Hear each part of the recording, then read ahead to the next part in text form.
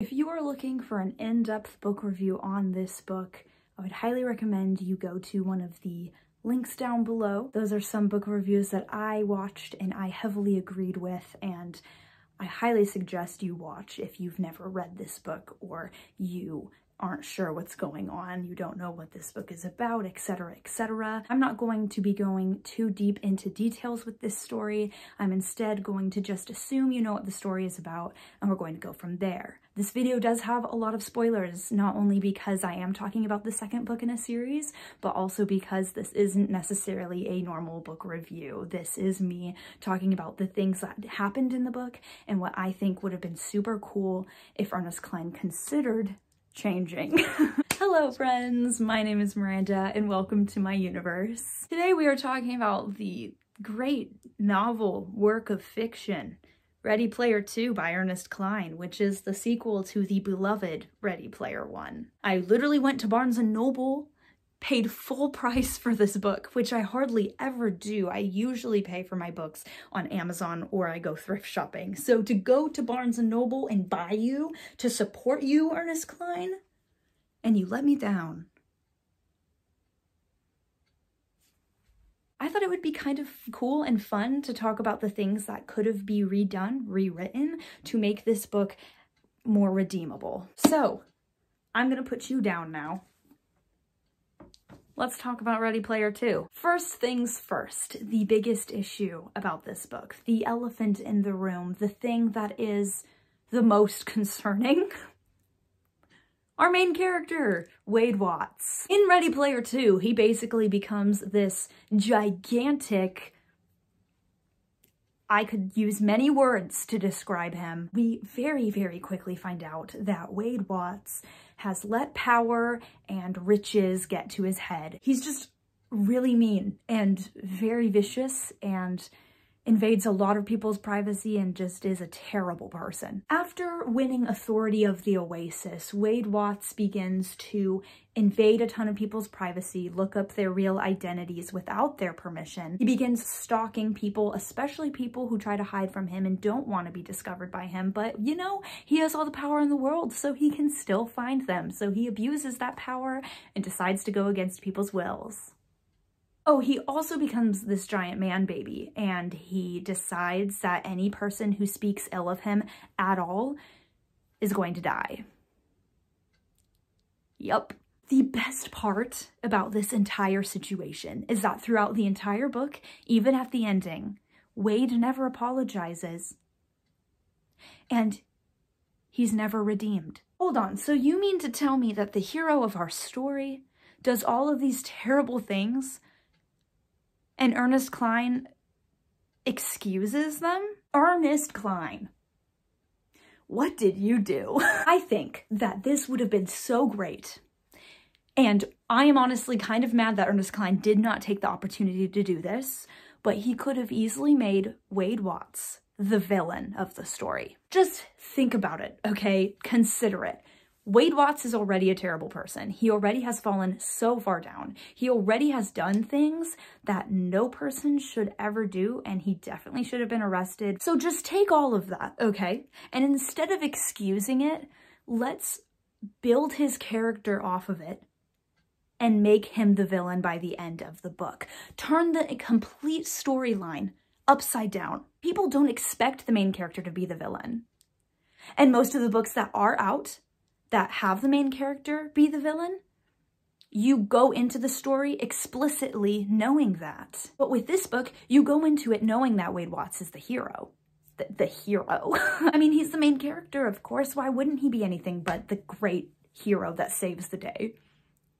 But instead, Ernest Cline has taken this character and tainted him.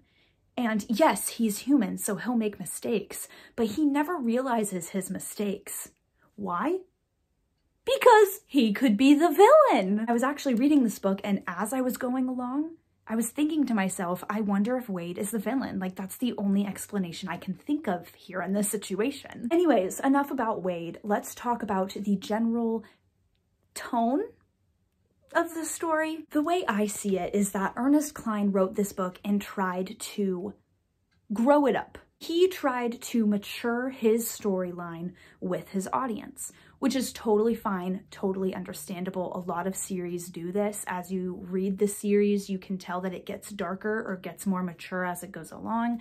That's just natural. It's a natural writing process. However, it's almost as if Ernest Cline decided that in order to make his book older, he'll throw in a few explicit scenes.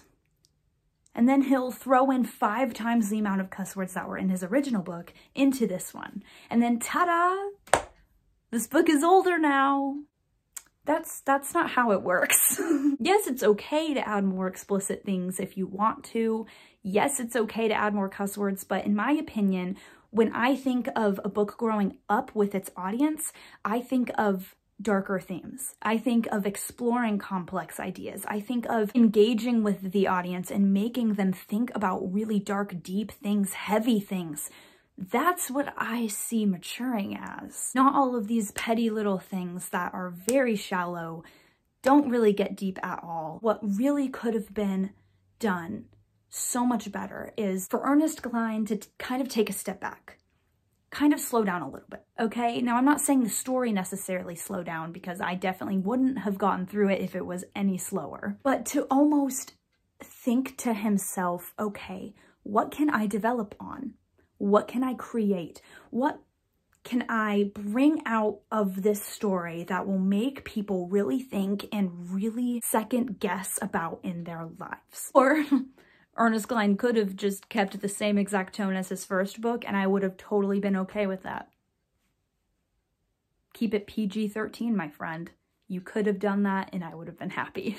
The last thing I want to talk about with this book is the storyline itself. Now, after doing my research, watching a lot of videos, seeing what other people thought of this book, the general public did not like how this story was very similar to the first book. Yes, we have a different villain, and yes, we have this different technology, but that's kind of the only thing that's different. The majority of this book, we just followed the same characters who, by the way, didn't develop at all throughout this story. Follow this same adventure, and yes, there's a time constraint, but I actually do think that that took away from the story and did more harm than good, in my opinion. What Ernest Cline needed was something new, something fresh, and you could do totally different things with this. You could have made Wade struggle with the literal death of the planet. We take this story from a virtual realm and make it real life. From the beginning of Ready Player One, we're told and we're made aware of the terrible condition of the planet Earth. The planet is dying underneath these people's feet. Real feet, not their virtual feet. And they are doing nothing about it. And that's what I think could have been also explored more, was this theme of environmentalism. Make your second book all about Wade having to actually save the real planet.